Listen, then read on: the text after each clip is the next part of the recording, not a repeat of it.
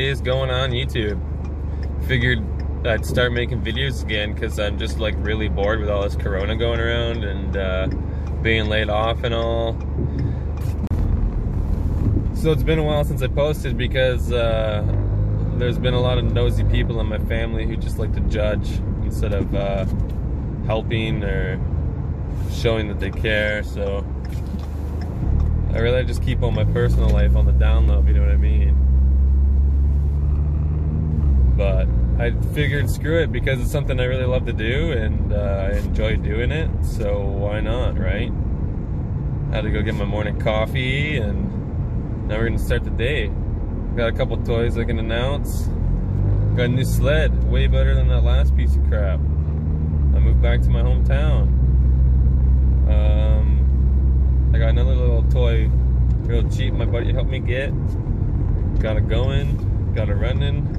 It's mostly for my kids to have fun on in the summertime. But I mean, whatever, Dad can still jump on it. Yes, I am driving, but both my hands are free.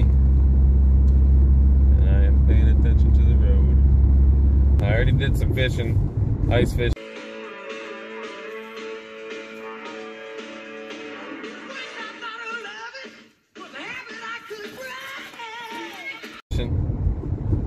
Did some sledding. Did some dirt biking. Fixed my car. And I didn't record nothing. Nothing! Didn't record nothing. So now I got all this footage I can shoot. So why not let's shoot it? So why not shoot it? Gives me something to do, and it gives you folks something to watch. Okay. Gotta love when the coffee shop's like 5 seconds away. So here is the PW80. It was all white with a black tank. You can see it's chipping again, whatever. It's not perfect, but I repainted it.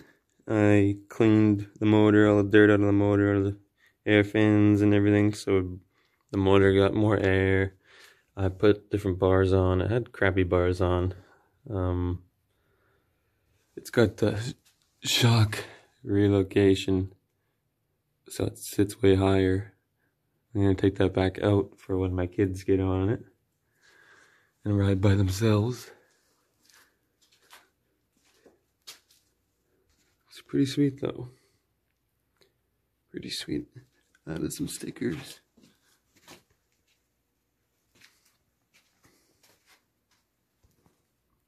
Bond it.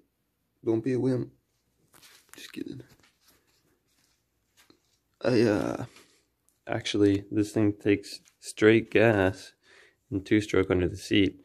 But people were telling me to delete the oil pump and run the line from the oil pump straight back into the tank where the oil goes, instead of just totally disconnecting the pump, because it'll seize up and that's not good. So if anyone wants to know how to do that, let me know and I can make a video on how I redirected the line from the pump, instead of going to the carb, back to the reservoir container.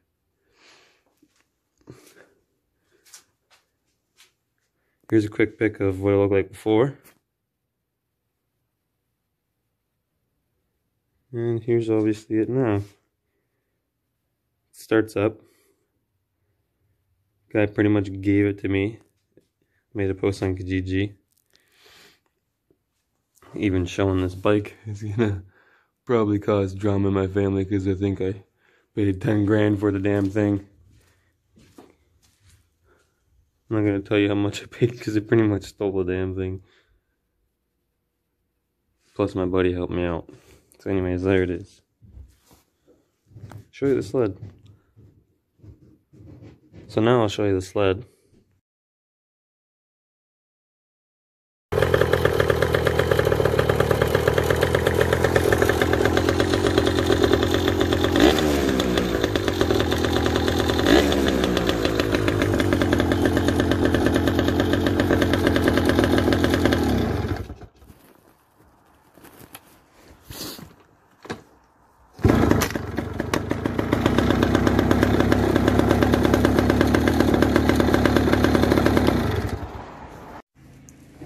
So here's the sled, if I can get a good, angle on it.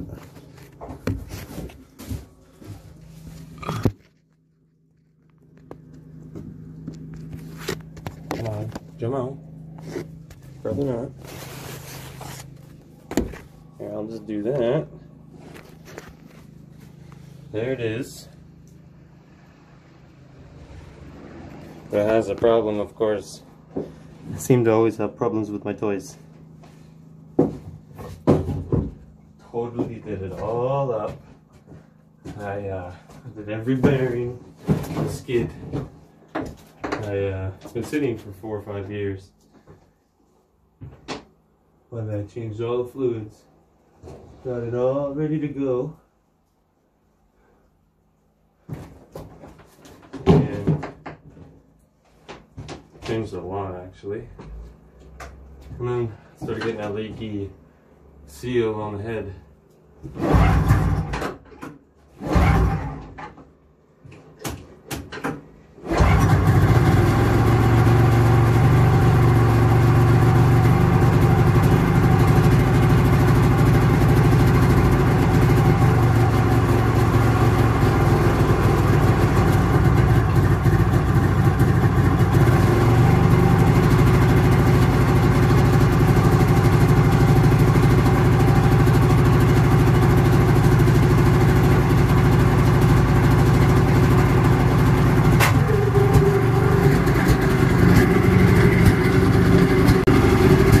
Do that because it's running a little lean because of the seal.